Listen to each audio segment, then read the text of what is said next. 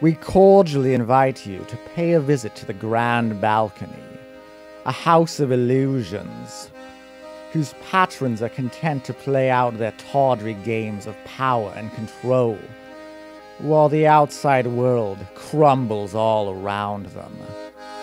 But when a desperate attempt to restore order causes these dreams to become far too real, they will discover how little difference there is between the mask and the thing which it is designed to represent.